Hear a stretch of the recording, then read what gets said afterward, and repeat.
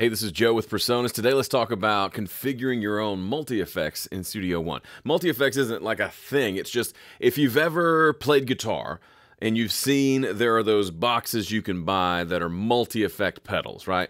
So they have a number of different effects in them, and a lot of them let you combine different effects. So you can have a delay into a reverb into a tremolo, blah, blah, blah. What ends up happening inside of a DAW, like for example, this mix session inside of Studio One, for me at least, I tend to have like dedicated, separate effects buses for my different effects. So specifically in this template here, I've got a room reverb, which is like a typical like studio room.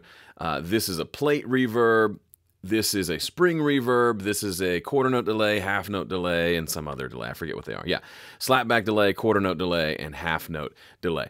Love having all of those available to me, and I can quickly access them, right, by just choosing Ascend and then choosing which one of them I want from the menu there. That's all well and good, but one of the things you may not think to do is to stack a bunch of effects and create your own cool vibes. You could do that by sending one track to a bunch of different effects, but the effects will sound different if they're feeding into one another. It's neither good nor bad necessarily, but it'll just sound different. So we're going to go through a couple of levels of messing around with multi-effects here in Studio One, multi-effects in Studio One, and show you some of the tools I would use to do that. So let's start with this dry vocal. Listen to your father singing. So I want it to have like a big ambience to it, because the overall like music behind it is like a slow groove ballad sort of thing. Listen to your... So it's got kind of an ambient feel already. So step one for me is to use this plate reverb here.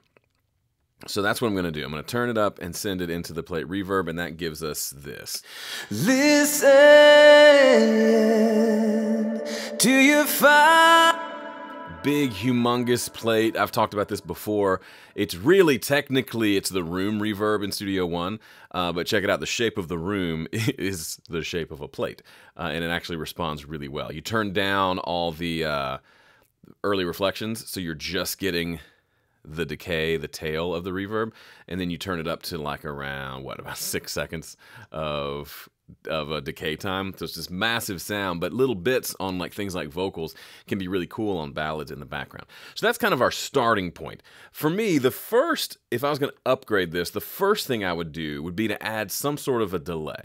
So the song is dun, dun, slow quarter notes. I'd probably add like a quarter note delay here. So I can do that by... let's add an analog delay. So here's analog delay. And I'm going to put that back here in front of the room reverb. So the reverb is going to be like the last stop in this chain. I'll talk about that in just a second. Okay, so let's go with a quarter note delay. And let's make sure it has some feedback. And let's just see what this sounds like right out of the box. Listen to your father. I don't hear it too much. Let's go with this, make the dry wet go up all the way and see what that sounds like. Listen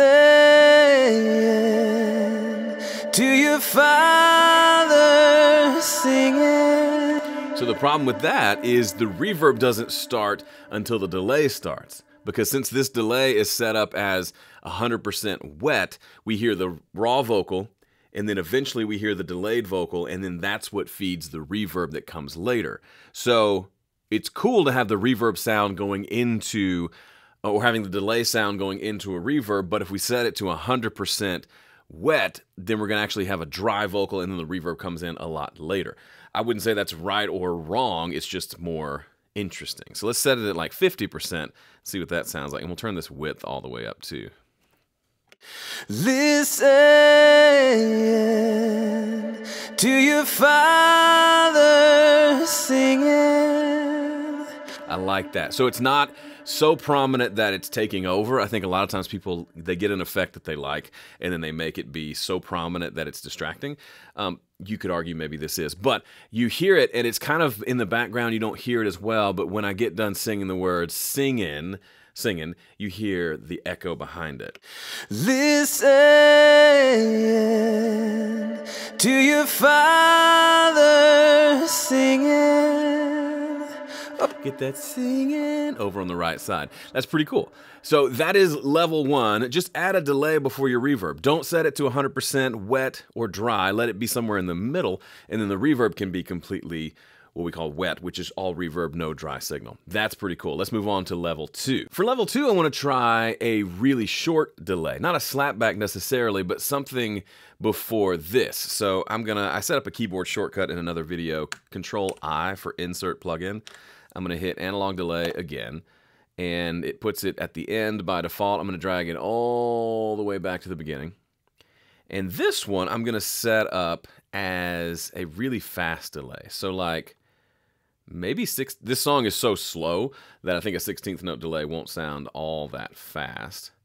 And a lot of feedback. And I want to just hear quickly what that sounds like. Listen. Problem with MultiFX is to hear one thing over the other, sometimes you have to mute them. So we're going to mute, get rid of the other 2 plugins for a second, set this to 50%. Listen to your... Okay, it's very fast. So if we set it, if we boosted the delays a little bit here. Listen to your Father. I love that so much. So if you hit boost and you turn the feedback up too much, it'll do that, which is kind of a cool sound, but we don't want it right now. Listen to your Father singing over you. So it's more subtle. Honestly, I don't know if we would hear that with the other delay and the reverb, but let's see what they all sound like together. Listen to your Father singing over you. It's really cool because it makes the long vowel sounds, the oh, what you're literally hearing is oh, happening over and over, and all of that hitting a reverb, so it ends up making it almost sound like this synth that just has this long sustain to it. Really, really interesting. So that would be level 2 for me, is like maybe 2 different reverbs stacked into one another, or 2 delays stacked into one another, then into a reverb. Just so you know, by the way, this fat channel here is just acting as a high-pass filter. I'm not really doing anything else there. Just to make sure it doesn't get muddy, that's always a good practice to have. So level 3. Level 3 gets funky, and you can get in the weeds really quickly. But level 3 involves adding in a splitter. So if you're not familiar with splitter is a really cool way to get some crazy routing going without having to create any new tracks or auxes or effect sends or anything like that. We can do that within this bus here. So if I throw a splitter here, and let's make it a channel split, which means left and right go together. And let's put the 1 delay on the left and 1 delay on the right. So now they're not being stereo delays anymore, per se. One's just going to be on the left, one's going to be on the right. Let's see what it sounds like if we have the reverb off, but both of these delays coming through on opposite sides. Listen to your Father singing. Oh. It's kind of cool. You get kind of this different, almost a ping pong style there. You can maybe make this one be something like a dotted 8th, maybe, to change the timing up even more. Listen to your Father singing over you. So that just gives it an even more of an interesting depth. There's like different delay that stays over here and another one over here. Maybe this one on the right has a lot more drive to it. And maybe a little more feedback as well. Listen to your Father singing over you the truth. Yeah, like the T comes through, and that's super interesting. And then from there, you can just go nuts with other stuff. You can add more splitters if you want. I encourage you, maybe just stick with one set of splitters versus going nuts with it. But maybe even another thing you can add is, this is something I've done before that I really like. Add in something like X-Trem, which if you haven't used X-Trem, it's a tremolo plugin. And I did a video recently showing how it can be also a panning plugin. But add it as a typical tremolo, and then set it to, let's see, we'll put it at the end of the chain. So it's going to be, let's see, yeah, after the reverb, okay? And then I want to set it to sync to the tempo, maybe quarter note as well, and then make it pretty deep so that it's turning all the way on and off, and that can be really interesting over a reverb. Listen to your Father singing over you the truth. Listen to your Father singing over you the truth. So it just gives it this, obviously turned up all the way is too much, but it gives it this kind of emotion. It's moving now. It's going woo, woo, woo, woo, like pulsing. The vocal stays up front, but all the effects have this kind of pulsing thing to them. And you can go nuts with it like something like this. Listen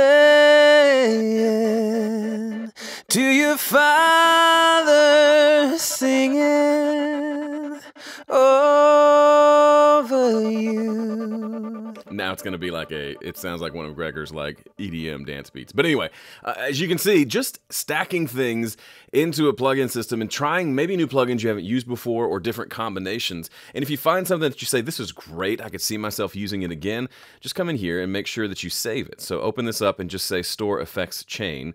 You can give it a name, you can set what folder to store it into, and then you'll have it over here in your browser under effects chains, and usually I store mine under my name, so I can always bring that back and maybe go walk down memory lane. Oh, remember that cool tremolo reverb delay thing that we created? Let's see if it sounds good on this part. And this is just vocals. Imagine if we tried it on a lead guitar or on a synthesizer track or even on a drum track. Sometimes could be really cool. And you can build your own library of really cool multi-effects. You can even share them with your friends if you want. All right, that's it for me. Go make some crazy sounds. Thanks for watching.